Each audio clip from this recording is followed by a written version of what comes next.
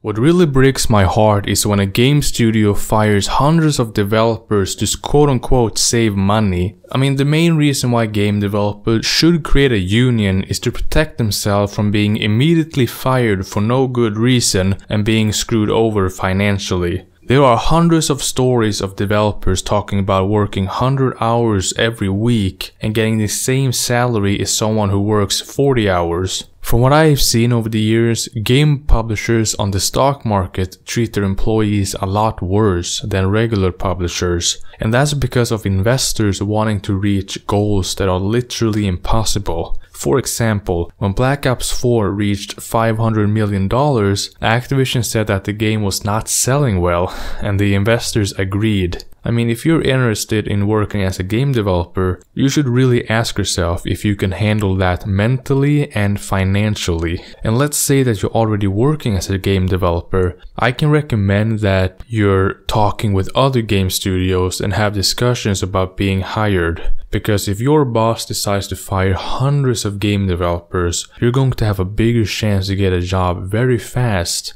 and you won't get yourself in a financial crisis.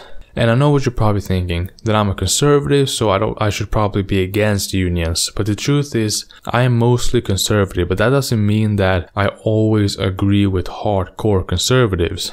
And I know how it feels to be fired for no reason, and I think a union could save a lot of people financially. These are just my thoughts, and I would love to know your guys' opinion down below. Please hit that subscribe button and give this video a like, and I will see you next time. Leon signing out.